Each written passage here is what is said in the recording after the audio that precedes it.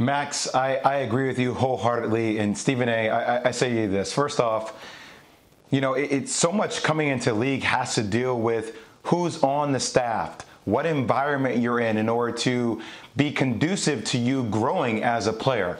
And Max, to harp upon your point about Mark Jackson, I think, granted, Mark Jackson has some issues with ownership, but Mark Jackson, and people can get into his X's and O's, but from a basketball, strictly just building perspective, like he did wonders for this team. Their staff did wonders for Stephen Curry and Klay Thompson. And first off, like let's remember that draft when Stephen Curry got drafted in 2009.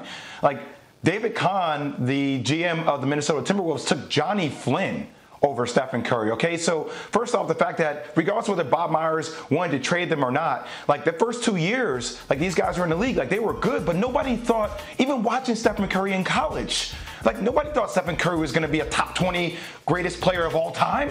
Like, and I'm saying that now that he is, because I think shooting puts him in that category, and his field goal percentages from three and the field state that for him. Nobody thought that at that original time. So I give them a lot of credit for finding them first off, and then harnessing that talent and allowing them an environment conducive to letting them play that way. Because if they go to another situation, look, and I'm not comparing my career to Stephen Curry and Klay Thompson's, because it's nowhere comparison. I'm just comparing coming into the league. Coming into the league for me, I came from a pick and roll environment. I played the same way Stephen Curry and Klay Thompson were playing the first time they came into the league with Mark Jackson. But when I came into the league, I had to run the triangle. The triangle was something completely different. So the system wasn't conducive to me elevating my style of play. So Stephen A., to act like that wasn't the case for these guys and to say just any environment, they would have just been winners. No, they were groomed to be in this position. Now, granted, I'm not taking anything away from them. They capitalized on that and they ran away with it, but it still had to be in position for them to accomplish that in the first place.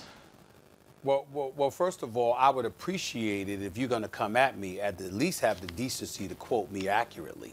I didn't sit up there and say, you know what, they're walking into a situation in any kind of system. That's it. What I'm saying is, excuse me, they're the greatest shooting backcourt in the history of basketball. Max and Jay, are they going to be the only two on the court?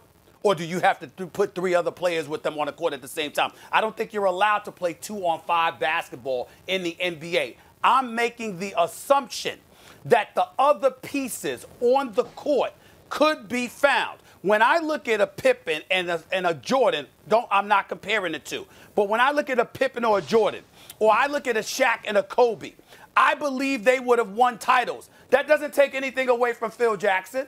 We know that Phil Jackson is arguably the greatest coach ever. He's won 11 titles. But I don't hear anybody looking at a Jordan and a Pippen and saying, excuse me, if it wasn't for Phil Jackson, they would have never won. If it wasn't for the triangle, they would have never won. You're making, I just finished saying that's not what I'm saying. What I said was, if you're looking at Phil Jackson, of course you're not taking anything away from him, but you're recognizing the fact that if I have two great components, do I have faith that most organizations would be able to find pieces to put around the greatest shooting backcourt in the history of basketball, particularly when the NBA rules change and softened up the game. Back in 2011, they weren't the greatest shooting backcourt back then.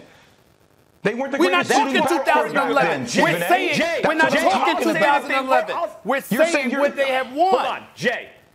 We're saying what they have won. Let's assume that they would have been. Not 2011. Let's assume they would have been the greatest. Let's assume they would have been the greatest backcourt, Stephen A. I'll take your assumption. That is what we're arguing about. We're arguing about the quality of Steph plus Klay and whether that is give you such a premium over any other kind of pair in the league that you're assured a championship because you could find the right pieces around them. As great as those two are, they're not Jordan and Pippen. They're not Shaq and Kobe. They're something lesser than that. So that's what we're arguing. I don't think it's just so easy that you can assume that because you have the greatest shooting backcourt ever, you're going to win a championship because you'll figure it out. No, no, no. That's assuming a whole lot. And in fact, they didn't become the dominant championship team until they got KD. But Max and Jay.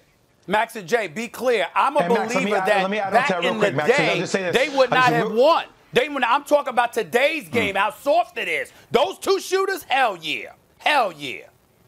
Who knows if Steph and Klay would have even been together if they had came to New Orleans? Nobody was saying that Dell Demps was going to keep those two together. Let's remember, they were trying to get a trade for Chris Paul. Like, nobody was saying, like, hey, they were trying to get Chris Paul out of there almost in exchange for those two. So it's not like Dell Demps was like, oh, this is going to be the greatest backcourt ever in the history of the game.